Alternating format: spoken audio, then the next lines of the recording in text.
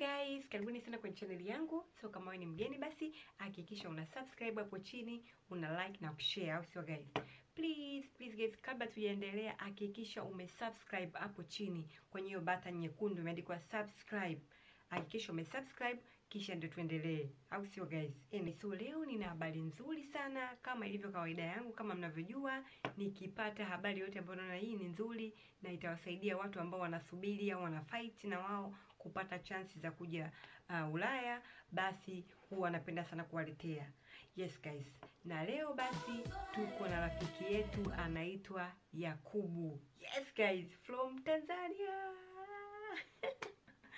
Yes guys, story ya leo ni nzuri zaidi kwa sababu ya ujasiri wa huyu kijana Yakubu au rafiki yetu Yakubu. So nitaenda kuelezea basi kidogo, kisha tutaenda kusikiliza story yake. Nielezee kwanza mimi nimekutana naye vipi, alafu tutaendelea kusikiliza story yake. Yes guys, iko hivi. Kwanza kabisa ninapenda kumshukuru Yakubu kwa kupendelea kushare story yake au safari yake kutoka Tanzania mpaka kufika Poland. Na hivi tunavyoongea Yakubu tayari yuko Poland. Yes guys, Yakubu tayari yuko Poland na saizi ana wiki moja nafikiri au mbili, kama sikusema wiki moja au wiki moja nusu au wiki mbili. Yes guys, so ni kijana fighter ambaye siwezi kuelezea yani ni fighter kiasi gani. Kwenye hii story yake tutakaenda kusikiliza au mkasa wake au hii safari yake tutakaanza kusikiliza, vitu ambavyo ameelezea ni vichache sana ukilinganisha na mimi wakati naongea naye kwenye simu one to one, wakati ananielezea struggle zake, wakati anaelezea mapito yake, wakati anaelezea mahangaiko yake mpaka kuweza kufanikisha kutimiza ndoto yake. Yani ni mengi sana kwa kweli.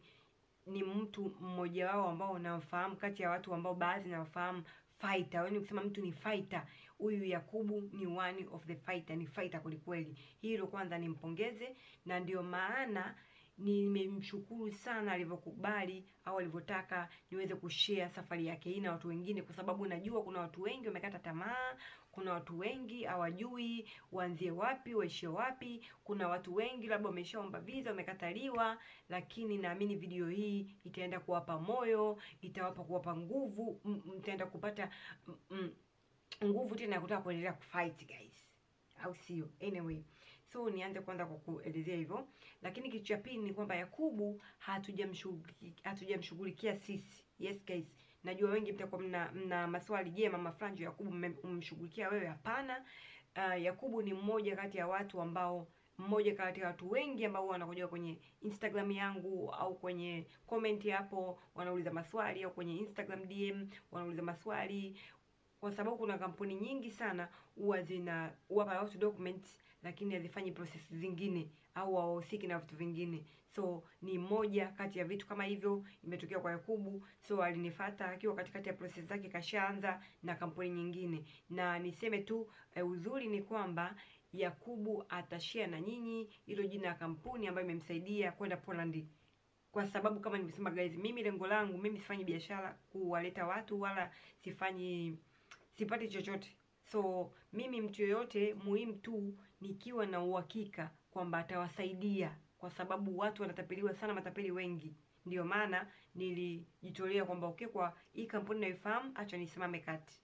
Umeona? Lakini sio kama kuna kitu napata sipati chochote. So mtu yoyote nikiwa na uhakika kwamba huyu ataweza kuwasaidia Watanzania wengine kufika ughaibuni, au atakusaidia maisha ya watu kubadilika, kwenda kufanikisha ndoto zao, why not? Hata wewe kama umefanikiwa kuja Poland, kuna kampuni unaijua, sio Poland, nchi yoyote ile unaijua, unapenda kushare na mimi na una uhakika unaweza ukaidhamini hiyo kampuni, umeona, basi karibu na tushare na wengine. Unajua mtu anaweza kubarikiwa kwa kushare tu hivi habari, unaona? Yes guys, na baraka na Mungu mara nyingi huwa ashukie mwenyewe akisema mimi Mungu nakubariki hivi. Mara nyingi Mungu anatumia watu kutubariki watu wengine au kubariki watu wengine. Trust me. Unaweza ukafanya jambo dogo kwa mtu, wewe ukaona tu ni kitu kidogo, lakini ukao na tatizo lingine, una shida nyingine, ukashangaa tu mtu from nowhere mwingine kabisa akaja kukusaidia. kumbe ni kwa sababu ulimsaidia mtu mwingine. Yes guys, kwa kama una information yoyote, una habari yoyote ambayo una uhakika nayo, basi unaweza pia ukashare na sisi au ukanicheki kwenye Instagram, tukaongea vizuri, tukajua jinsi gani tunaweza tukashare. Na sio lazima mambo ya kazi, inaweza kuwa scholarship, inaweza kuwa nafasi yoyote tu, labda kibiashara, kinini, yoyote ile, karibu share na mimi. Yes guys, so baada ya kusema hayo, niendelee kusema. Kwa hiyo Yakubu naye ni mmoja wa watu ambaye ameshughulikiwa na kampuni nyingine, na kwa watu ambao mfahamu, makampuni yako mengi sana. Ni muhimu tu mtu upate kampuni ambayo ni halali, ambayo haitokulia hela yako wala haitokupotezea muda wako. Yes guys, so makampuni yako mengi na watu wengi sana. Mimi naongea na watu wengi sana tayari wana document wengi sana ambao sisi hatuwashughulikia. Wengi sana hizo, wengine wana shida hii na hii, tuwasaidie. Au wengine tayari umeshapata visa, mama Franjo, nashukuru video zako zimenipa moyo kwa kiasi fulani na hii na hii, mimi ndo naondoka. Umeona, naenda Poland siku fulani. Unaona, so ni wengi sana watu wanakuja Poland. Kama mjui, wa Tanzania saizi Poland si haba, at least saizi wa Tanzania Ulaya kidogo tumeongezeka, si haba, na hasa kwa Poland. Yes guys, anyway, so baada ya kusema hayo, niendelee na hii story au safari ya Yakubu. Yes, kwa hiyo kama mtu ajielewe iko kipengele nilichoelezea, unaweza kucomment hapo chini ukauliza swali. Hiyo ya kwanza. Lakini ya pili niendeleza. Kwa hiyo Yakubu alinifuata, so nikamsaidia baadhi ya vitu akiwa kwenye process zake. Namshukuru Mungu akafanikiwa. Kama hivyo atakapoenda kuelezea mwanzo mpaka mwisho. Yes, kwa hiyo baada ya hapo akawa amenadisia story yake, mkasa wake, yani mwanzo mpaka mwisho, na akawa amependa yeye mwenyewe kushare na watu, ili akasema najua labda kuna watu wengi wana fight, najua kuna watu wengi wanahangaika, wengine wamekata tamaa, napenda kushare. Kwa kweli amepitia mambo mengi sana magumu na mambo mengi sana kwenye safari yake hii, na kuhakikishia mimi, yani alivyoviadisia hivi ni vichache tu. Kama siku nikipata muda, mwaka huu na mpango wa kwenda Poland, sababu mdogo wangu anaishi kule, kwa watu ambao mfahamu, na mimi mwenyewe nilikuwa nasoma kule, kama mlikuwa mfahamu. Nimefikia Poland nikaja Ujerumani, kwa hiyo kule mimi kwangu ni nyumbani. Yes guys, kwa hiyo nikipata nafasi ana ya kukaa na Yakubu, nitafanya naye interview, vitu vingi zaidi tutaongea, kwa sababu hii mimi sikuwepo, najua tu ilikuwa imerekodiwa Afrika.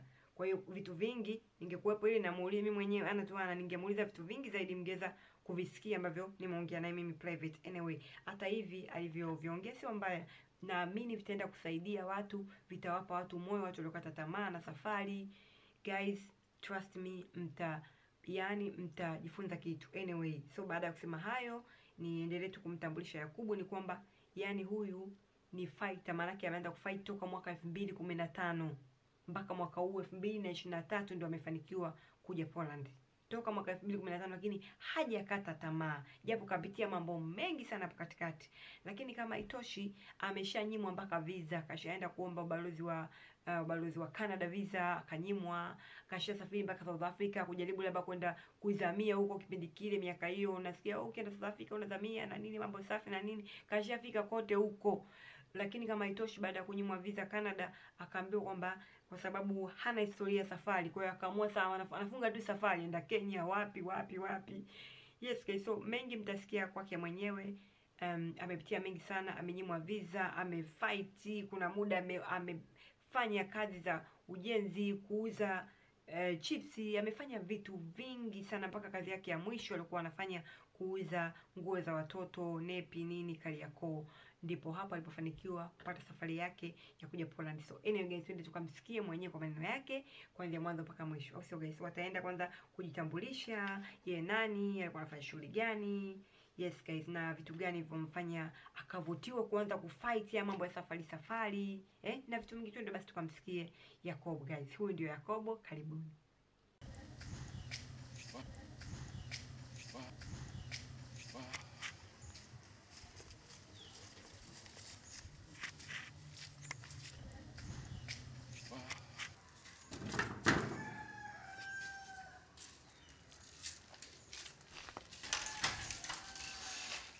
Karibuni, hapa ndo nyumbani. Jina anaitwa Yakubu Ali Haji, ni Mzanzibari. Elimu yangu ni darasa la kwanza mpaka la 7 shule ya msingi ya Bububu, na form 1 mpaka form 2 shule ya sekondari Bububu. Shughuli yangu kwa hapa Tanzania ninajishughulisha na biashara ambayo nilianza tangu mwaka 2011 baada ya kufeli ile form 2 nikiwa kama mwajiriwa. Kilichonipelekea ni mpaka nikatamani shughuli za kwenda Ulaya, ni moja ya ndoto zangu, kwa sababu pale nyumbani Zenji kwa nasikia sana story ya Ulaya. Ukiangalia kwenye movie unaona. Sasa nikawa najiuliza mimi, huku Ulaya ni wapi? Kwa nini? Kwa hiyo yani nikanikuta na mimi nimeanza kupenda kuhamasika, yani mpaka kiasi kwamba nikaona kwanza hata ili ina maana nilifanya kivyote ili nipambane nalo mpaka nifanikiwe. Rasmi kuanza nilianza mwaka 2015 mwezi wa wakati wa kwanza wa pili ndo nilipoanza kutafuta pasipoti. Baada ya kutafuta pasipoti nikarudi zangu Dar es Salaam hapo, nikaanza kuondoka. Safari ya kwanza nilienda Kenya mwaka 2017. Kenya nilikaa kama siku 3 kwa sababu kuna jamaa alienda kufunga mzigo, nikamwambia na mimi nichukue kwanza nikatembee, yani ili kuitia stamp ile passport yangu. Baada ya hapo nikaona hata ngoja na mimi niombe visa moja kwa moja, nikaanza kwenda kuomba ya Canada. Baada ya kuomba ile ya Canada mwaka 2015 huo nikakosa. Baada ya kukosa nikawa nimechanganyikiwa, kwa sababu kwanza nishatumia hela afu sijui. Sasa nikaona hapa cha kufanya nianze kujiseti kutokana na ile majibu niliyokuwa nimeyapata kwenye ile refusal letter. Nimeonyesha vipengele vyote ambavyo nimekosa visa, ikiwepo moja ni travel history yangu, alafu sina pesa ya kujitosheleza kwa sababu niliomba ile visa ya utalii. Lengo lilikuwa kwamba nikifika kule niende nikazamie, lakini nilikosa. Kwa maana hiyo sasa nikabidi nitulize akili kwanza.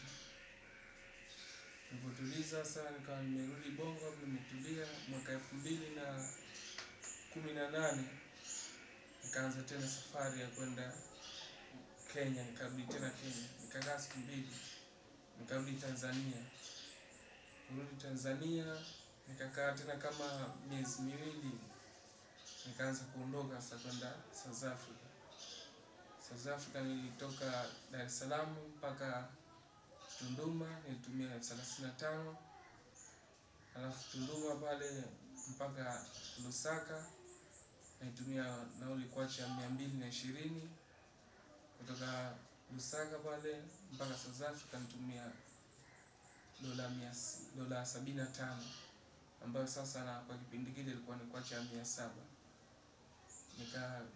Nilipofika pale Lusaka nilipokata tiketi ilikuwa ni saa 6 usiku.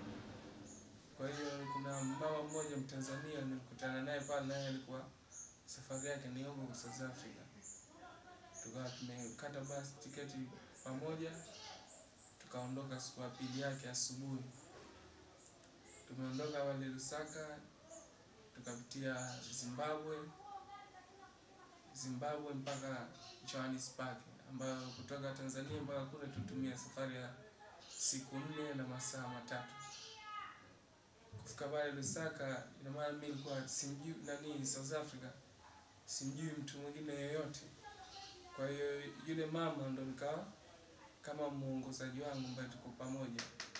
Kwa hiyo tukachukua hoteli pamoja pale, yeye akawa amekaa chumba chake na mimi nimekaa chumba changu. Kwa hiyo tulikuwa tunatembea pale asubuhi na nionyesha mitaa na mimi naona. Sasa siku ya pili ile kuna kijana mmoja anaitwa Abu, yani Mtanzania ambaye shughuli zake ziko pale South Africa mpaka leo hii anaendesha gari. Kwa hiyo tulikuwa tumekaa mpaka karibu wiki moja hivi. Sasa ndani ile wiki moja nilikuwa nimekaa pale na jinsi mazingira ninavyoona kitembea na yule Abu, changamoto sasa nikawa naanza kuziona kupitia wale Watanzania wengine ambao wako pale. Unakuta ni hawana pa kulala, milala kwenye barabara pembezoni, wanapigwa na baridi. wanacheza masuala ya karata, wanavuta mabangi, mambo ambayo kwa mimi kama mimi yani ambayo sio mambo yangu na hata hayaendani na mimi kabisa. Sasa nikaona hata kwa mazingira haya sio mazingira yangu na hizi sio ndoto zangu. Ikiwa lengo kabisa la kwenda kwa South Africa ni kusoma zile nyakati zilivyo, halafu na kuondokea pale kwenda nje kabisa zaidi yani. Lengo langu kwa nje yani kwenda huku Amerika Kusini, kwa sababu nilikuwa nikisikia story kwamba bana kutoka ukifika South Africa pale kwenda hii Amerika Kusini ni rahisi sana. Amerika Kusini ni rahisi sana, ambapo pale utachukua basi unaingia zako mpaka Mexico, unaingia Marekani, utakuwa umefika. Sasa na hicho jambo hilo kwa kusikia zile story limenivutia, lakini kufika pale ni uhalisia ni tofauti na story zilivyoongea. Kwa hiyo mimi nikaona hata hapa napotea, bora nirudi zangu nyumbani ili kuendelea kujipanga zaidi. Yes guys, kama mlivyomsikia Yakubu, pamoja na changamoto zote alizopitia mpaka kufikia South Africa, lakini mwamba hakukata tamaa. Yes guys, so nini kiliendelea baada ya kufika South Africa na yote aliyokutana nayo? Twende basi tukamsikilize Yakubu. Hizi za Poland mara kwanza nilianza kuzisikia kupitia kwenye Facebook, makampuni tofauti. Kuna kampuni moja iko Asia ambayo ni kubwa, ndio ya kwanza kuiona zile peji zao, wanavorusha matangazo, wanavorusha watu wanapopata visa. Sasa uziona hivi muzika zinanieka, mbona hizi kama nzuri, hebu zikoje? Nikaanza kulike page yao ili kila napoposti waamini unaona. Nikawa naangalia zile page, nasoma ile matangazo yao, yakawa yananiingia akilini, naamini nakataa, naamini nakataa. Sasa ilipokuja kufika kuna wakati nikasema hata hebu ngoja nijaribu kwa DM kwanza. Vipi? Nikawa DM, wakanijibu, tukaanza kuchat kwenye mambo ya WhatsApp hivi. Nikawa na chat nao ili kujua ule ukweli. Sasa kaja kafika muda wanataka mimi nilipe ile kiwango chao cha hela. Sasa mimi nikasema nikawauliza kwanza, niwatumie hela na unalipaje? Wakaniambia unatutumia huko, ukishatutumia na sisi tutakutumia document, utasign, afu utatumia passport yako na CV yako. Sasa nikawa najiuliza mwenyewe, namtumia mtu hela yuko nje, simjui. Hata hapa Tanzania mwakilishi hawana. Hii hela sinaweza kapotea moja kwa moja. Nikasema hii hapana hichi kitu. Hebu ngoja kwanza. Sasa wao kwa wananipigia sasa, bana vipi hela? Naambia subiri. Nikawa nawasubirisha. Mwisho nikamwambia hata bana mwakani nitafanya. Sasa hivi sina pesa. Kwa hiyo wale wakawa wameacha, baada kwa jibu vile wakaacha kunisumbua. Nikawa nimeendelea ule mwaka 2021 umeisha. Sasa 2022 nimekaa kwenye mwezi wa 10. Nikawa na tena kwenye mitandao Insta, nikakuta tangazo jingine. Afu juu ya ile tangazo kwenye profile picture kuna bendera ya Tanzania na ya Poland. Sasa nikaona hii hawa wanashabiana na walitakuwa hawa wana kampuni Tanzania. Kabidi nikawa DM kwa DM wakanijibu. Kunijibu tukaenda vizuri, akanielekeza kwamba sisi tuna mwakilishi wetu yupo Tanzania. Mwakilishi yupo Tanzania, sawa. Nataka kulipa. Sawa, nikaona kwamba hii ndio fursa ambayo imekuja kwangu mimi na itakuwa ni rahisi. Tukakubaliana siku ya kuja kulipa. Na siku ya kuja kulipa nikaona nitoe pesa yangu, hapana haiwezekani. Nikakataa, nikawachanjia, nikamwambia bana subiria nitakujirudisha. Sasa nikawa nimekaa siku moja na mambo yanaenda magumu, sielewi, na mimi kama hivyo ndoto zangu miaka mingi niende nje huko, na mimi nitafuta riziki. Nikaona bana, ili swala ngoja nilifanye mimi kama mimi, nisimshirikishe mtu aina yoyote. Sasa nikaenda kumtafuta mwanasheria mmoja, nikamwelekeza jinsi ninavyotaka mimi. Akaniambia hili swala kwa hivyo unavyotaka sawa, hebu nipe namba ya huyo mtu mhusika mwenyewe naye nimsikilize kwa upande wake. Akamuita, kwa sababu yupo nje, akaongea naye kwenye simu. Baada ya kuongea naye kwenye simu, akamwelekeza jinsi ilivyo, akamwambia sawa, kesho wewe njoo na huyo mwakilishi wako ujimpe hela. Sasa nikaona mwanasheria na muamini, akasema sawa, mimi nakuja. Tukaenda tukaandikishana, nikawapa hela, nikachukua dokumenti yake, yani kesi kwa chochote kile kitakachotokezea ili najua tunamkamatia wapi. Kwa hiyo jamaa akakubali, akachukua hela, akaondoka, wakaanza processes. Wakati nasubiria dokumenti zangu, story ya Saidi ilikuwa tayari nimeshaisikia na nimeshaiona kupitia channel ile ya Mama Franjo. Kwa hiyo ile ndio moja iliyonifanya kuniinspire kwamba hata Watanzania kumbe wapo ambao wamefanikiwa hizo safari. Kwa hiyo Saidi vile alivyokuwa anaelezea kwamba nimesubiria muda mrefu, nafika muda na kata tamaa, lakini naona bana, ngoja nisubiri. Sasa na ile ndio inanifanya na mimi mpaka nikaweza kuvumilia mpaka kusubiria mpaka nikazipata dokumenti zangu na kuendelea. Mama Franjo niliwahi kumdm ili kuweza kunipa mwongozo kuhusu hili jambo, kwa sababu nilikuwa nataka nipate uhakika kwa kila ninachofanya. Kwa hiyo baada ya kumdm akanijibu na akanipa mwongozo mpaka kufikia hivi tulivyofanikiwa. Yes guys, swali lingine tulimuuliza, ilikuwaje siku ya interview? Ulifika saa ngapi ubalozini na maswali gani aliulizwa? Sasa hapa watu wote ambao mnaenda ubalozini guys, msikilize kwa makini. Ndio maana nimemuuliza haya maswali kwa umakini kabisa, wale ambao wanaenda kufanya interview. Kila siku maswali yanabadilika. Kuna mtu juzi ameenda interview ameenda juzi kwenye interview ubalozi wa Poland. Swali la kwanza kaulizwa, how did you get your passport?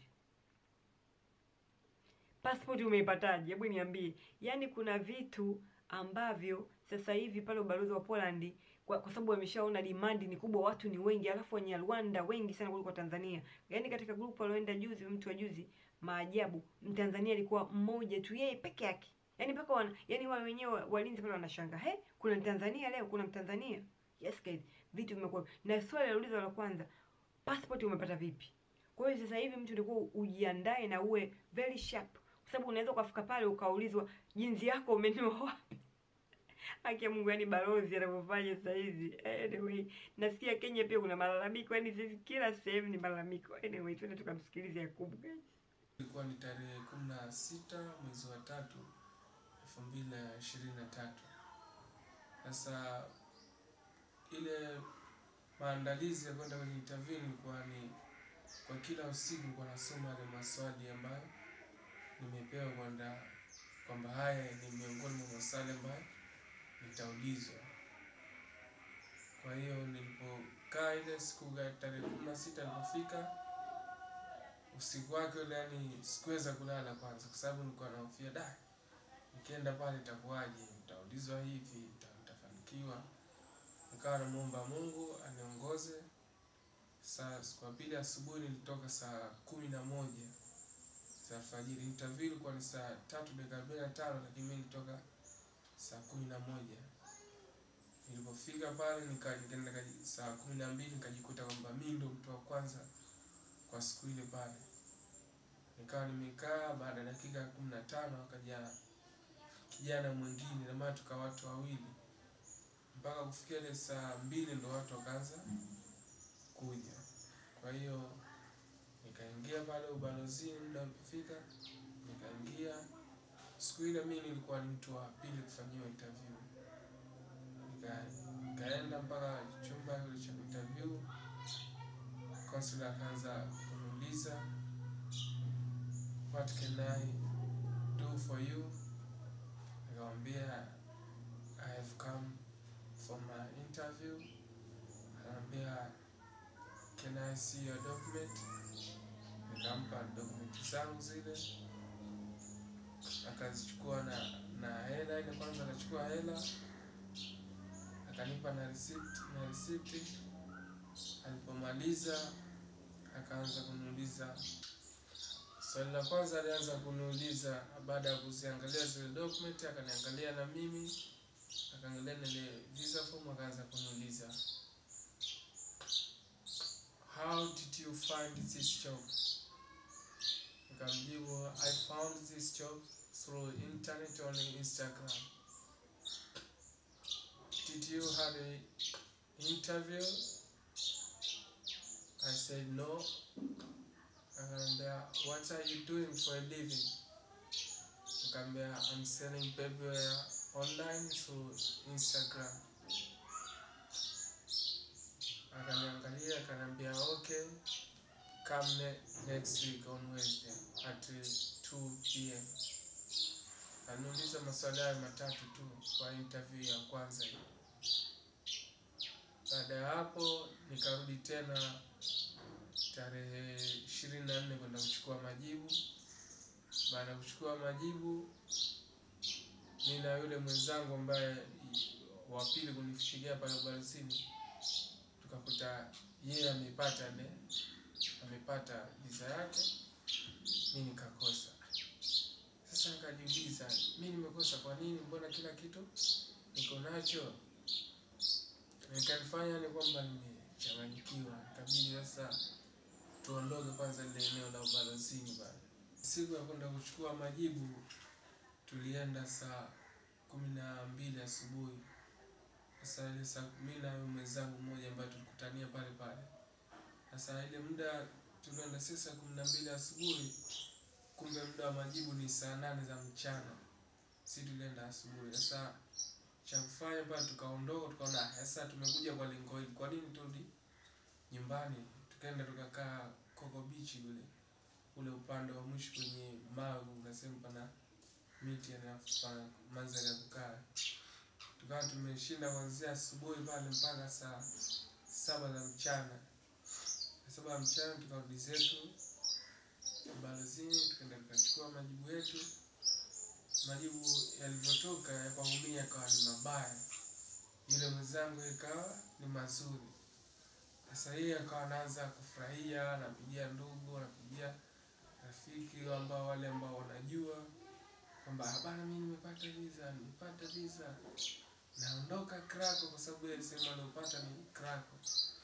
Sasa kwangu mimi ikawa ni very sad kwa siku ile pale, ikawa ni mzuri mkubwa. Najiuliza kwa nini nimekosa, ila kwa muda ule nikawa navumilia. Sasa yule jamaa so mwenyeji, kwa hiyo nikawa nimemsindikiza kutoka pale embassy mpaka kituo cha Mbuyuni pale.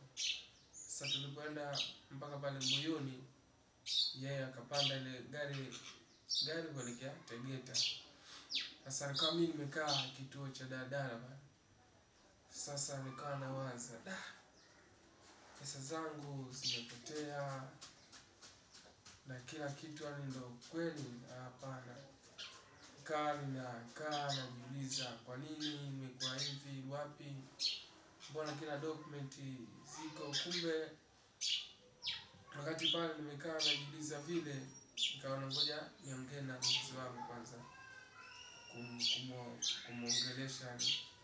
Sasa wakati naongea naye kumsalimia, wewe labda unaweza kutulia, sikumwambia nini kinaendelea. Niliona kwanza ngoja niongee naye. Sasa ile kuongea naye, ile sauti inavyonijia, nikamwambia basi. Sasa baada ya kukata simu nikaanza kujikuta nalia. Yaani karibu dakika 15 ninalia kwa nini jinsi ilivyotokea. Nauliza kwa nini mimi? Yaani nalia ni kiasi ya machozi kweli. So Yakubu ameishia leo, amekosa visa ubalozini.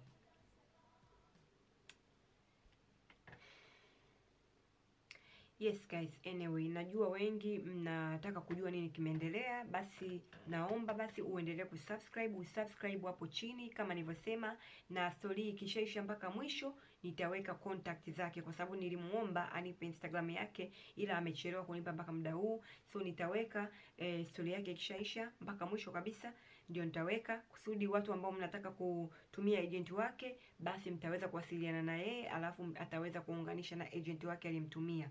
Yes guys, so naamini video ni huzuni kidogo, lakini usijisikie huzuni kwa sababu mambo mazuri yanakuja. Kama nilivyosema, hakikisha unafuatilia sehemu ya pili ya mkasa huu au ya safari hii ya Yakubu kutoka Tanzania mpaka kufanikiwa kufika nchini ya Poland ambako ameshaanza kazi. Yes guys, so hii ni video ilikuwa huzuni kidogo na mikasa, so tutaenda basi kusikiza sehemu ya pili. Hakikisha subscribe guys, nitakapoleta sehemu ya pili uwe wa kwanza kabisa kuiona, usio guys. So mpaka next time, bye bye.